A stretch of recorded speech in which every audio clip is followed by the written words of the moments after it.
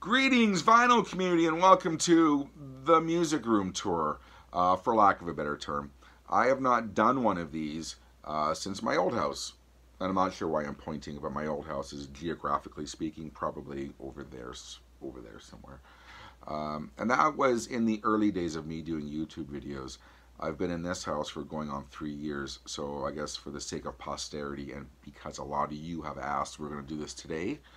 What you're going to see today, well, first of all, ostensibly my basement is my whole music room, which is admittedly not very big, but I think I've made good use of the space that I do have. I'm quite happy with it. You're going to see CDs over there, which we'll get to, but I'm slowly thinning those out just to kind of keep my core CDs. You're going to see where I hang out, listen to vinyl. You're going to see vinyl, obviously. You're going to see my stereo setup.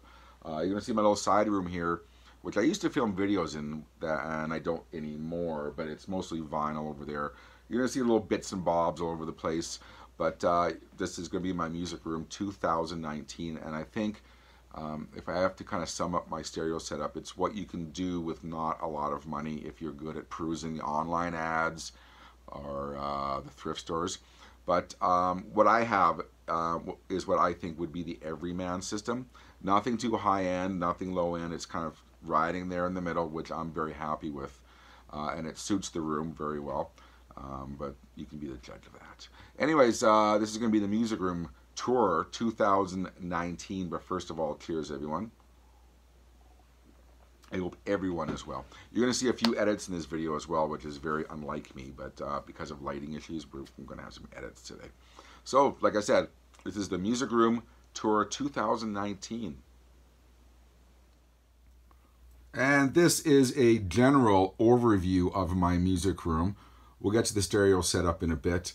As you can see, it's a bit cozy. This is the room I have to work with, so I try to make good use of it. I like it. It's nice and cozy.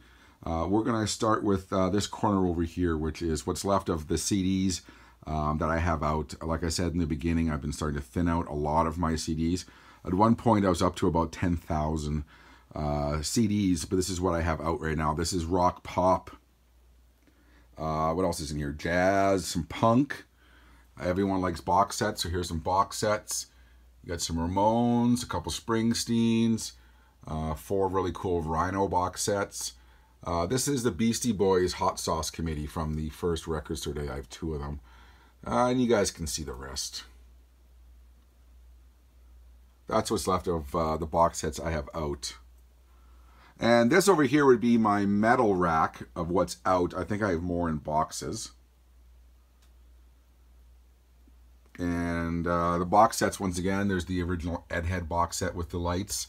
The eyes light up, but I'm out of batteries right now. But those are what those holes are for. So the Kiss box set, the Megadeth box set. That's an autographed Metallica Death Magnetic Coffin box. We got some Sabbath, we got some Priest, we got some Motorhead, we got some CDs here going to a friend in Holland. This one's really cool. It's the single, it's the what's the Priest singles box set, all their singles. Anyways, that's what's here for CDs in this corner. And we're going to slowly pan over. And we're going to get to the last of the CDs that are out. And these are all what I would say are 80s, whether it's kind of alternative 80s or just pop 80s. I think I'll be retaining all of my 80s CDs as I use them for DJing still. Box sets, once again. We got some Split Enz, some Madonnas, some Durans. The Wax Trax box set, Ministry. These were cups that you got with, you guys, I've talked about this before. I've followed Depeche Mode on tour in Europe. So when you buy a beer at a Depeche Mode concert in Europe, you get a collector cup. So for every beer I drank, I kept a cup. 80s box set. And that's what I have out right now for CDs. So we're going to pan around. I'm going to try to get as much as I can. This is the chair that I sit and listen to music in.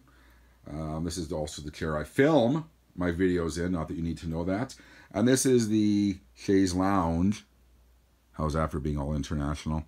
This is what I would sit and listen to music in. This is what I fall asleep and listen to music in. Or when the wife kicks me out of the bedroom, this is kind of what I sleep on. Anyways, this is a really cool book a friend of mine got. I'm just starting to fill it out now. We'll talk more about that later. My yoga mat. My John F. Kennedy pillow, the best prime minister ever. Okay, he's not a prime minister. Bauhaus poster from, was it the Manchester Academy? 2000, I can't remember what year that is now. 2006. Recently had that framed, Pursuit of Happiness, one of my favorite Canadian bands. We're going to get to, well, here we go. This is mostly all my metal vinyl. I think there's some, the lower runs are punk. I'm not sure, can't remember, but mostly metal punk. This is what's out once again. If we have time, we'll get to all the boxes of stuff I don't have room for. That's what that is. And up top here we have, of course, the essential, at least for me, Shaun of the Dead figures. And then we got the original Fonzie doll from the 70s. And this is a recent thing I picked up, if you can pick this up here. This is an original 1977 Kiss belt buckle I found at a thrift store. That's worth a few bucks. I think that was a cool find. And then this is the box. If you're a longtime viewer, you'll know that I've talked about my legacy box, the box of singles that I'll be leaving to my wife and kids. Singles that are the most meaningful to me in life. That's what that box is there. I think one short, and that's coming in the mail, so maybe I'll do a video about that as well. So that is my metal vinyl. What this vinyl is here is the vinyl I've bought since I've seen you last, my last vinyl finds video. That's what that is. So I kind of store it there out of the way, and then I have it ready for you to film. That's my Fender Stratocaster and my little Vox amp. And where do we go? Maybe we'll go to the other music room, and maybe we'll go to the other music room, I guess, maybe, and we'll do the stereo setup last, because I think there's going to be an edit there. You guys have all seen that. That's my autographed Roger Waters poster from 2007 when he did the whole Dark Side of the Moon. Of course, you got to have the disco ball. I don't know if you can see this now because the light. Joey Ramone, Andy Warhol, and then of course you have E.T. I don't know if you can pick that up in the light there. You guys have all seen the Knack poster. And of course, incense. Who doesn't need incense? Well, I do. This is the other room, which I used to film videos in, and it got to be a bit echoey, so I decided not to film in there anymore. But this is primarily where I keep most of my vinyl that I keep. There's a couple racks there. Where I got 1, 2, 3, 4, 5 racks in here. Then we got box sets. I'll just kind of scan the box sets. A lot of people have asked me to do videos showing my box sets, but I think that would be a tad boring for everyone. But there you go. We can do this all in one video. Some Oasis, Metallica's, Miles Davis. That's a T-Rex box set. Dexter Gordon, Pink Floyd, and we got some Suede. Gong. What is this one? Oh, U2. And then we got all the issues of Classic Pop Magazine, which I subscribe to. And we got some Bowie, we got some Sex Pistols box sets, some Ramones 7-inch box sets. What else we got over here? We have T-Rex singles box set, some Kiss singles box set. These are my 7-inch singles. They span 1, 2, 3, 4, 5, 6 boxes. I keep them up top there. These are the ones that I keep that I don't DJ with, because what you'll see down here, this is my DJ case. I'm doing a DJ night right away, and this is where I keep all the singles I play. Let's see if I can get a better overview of everything for you. It's kind of hard. This room is a bit cramped right now. There's a lot more space than it looks, but over here I have boxes and boxes and boxes. I have them covered because my cat sometimes gets the urge to scratch the boxes. He doesn't scratch the vinyl over here per se, but he likes to scratch cardboard, so I cover it all up. This is a recent thrift store find that I haven't shown you. Found this Sony, what is it? STRV4 receiver, and it is awesome. It is actually better than the one I'm going to show you that's in my main system. It's got a few tweaks I need to do to it. There's a light that's burned out here, I believe. But everything else seems to be working really well. So that was a thrift store find for, I think, $9.99. And then if you want to look this one up, this is a dual CV12B from 1969. There's a little bag here to protect it because that was my daughter's. That I'm starting to, I think I might sell that one because she now lives overseas. Sorry about any light issues, everyone. We're going to do this on the fly. So as we'll back out of my music room, and I think we're going to do a little edit here, and we're going to get to my main music system. Actually, you know what? While I'm here, I might as well show you what I got over here, I guess.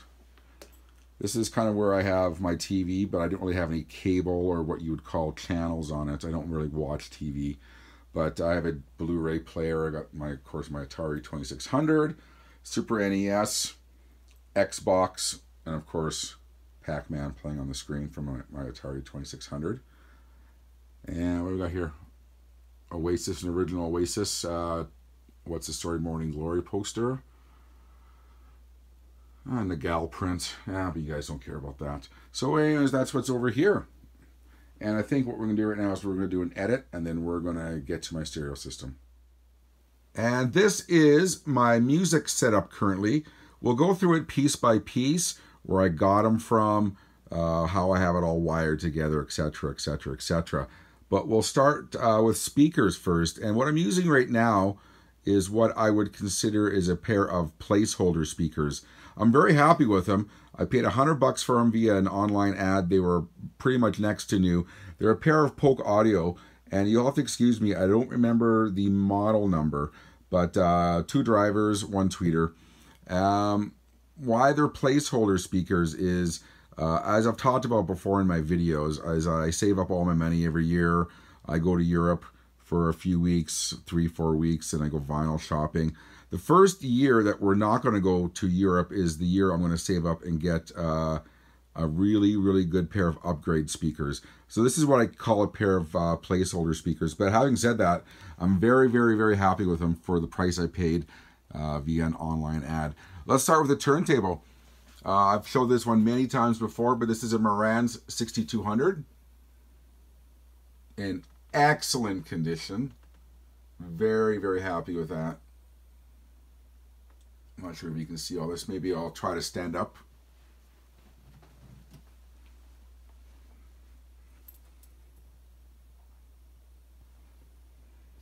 As you can see, the dust cover is in really nice condition. So that's my turntable, and I don't really foresee changing that out anytime soon, although I've had about a dozen turntables come in and out of my hands over the last couple of years. I always come back to this one as my main table. So that's what I have for my turntable. Going over to here, this is a recent addition, is a Mize or Mize, I think it's Mize, phono preamp, the P50. I went preamp shopping not that long ago, and I had a budget of between $200 to $400. And the place I went were really nice in consulting with me. I was kind of going back and forth between Cambridge Audio, and I can't remember, there was one other one I was going in between in my mind which one to get, and they were assuring me this one was the best one for my dollar, and I have to say they're right. It's really an amazing affordable preamp. And then what we have here is my Marantz, you got some light glare there, sorry, my Marantz 1530 receiver.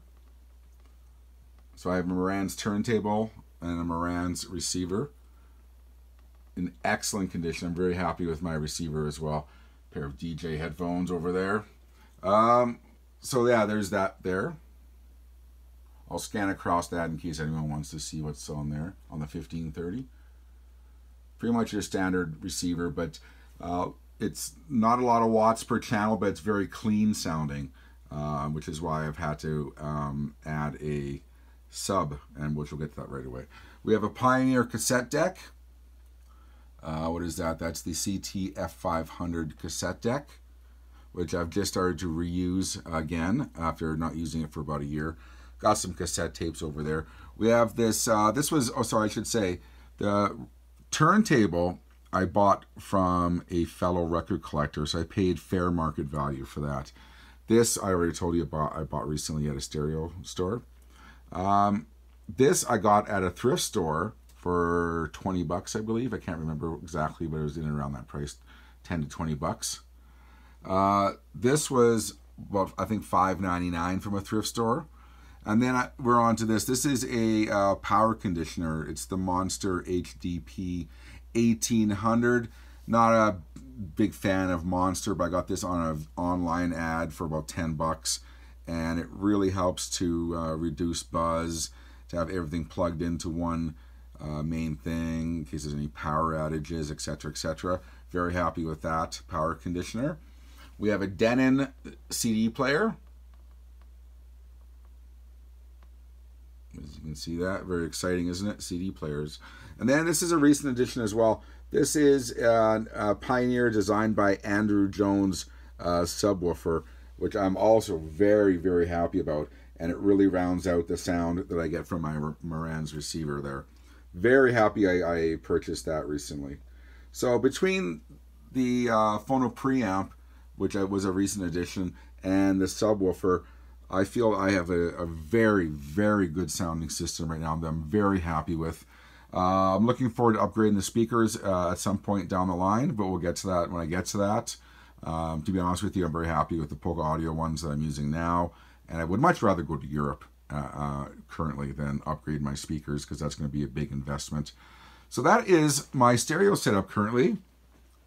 Marantz 6200, going through a Mies phono preamp into a Marantz 1530, and it's all plugged into a power conditioner, cassette deck, CD player, and like I said, the Andrew Jones designed Pioneer sub, for someone who wants to get a subwoofer and not spend a lot of money. I really, really highly recommend this one. I think I paid $200 for it, and it was worth every penny that I spent on that one. And like I said, then we got a pair of placeholders, Polka Audio speakers that I can't remember the model number. I'm brain farting, I apologize. I'll post that in the description.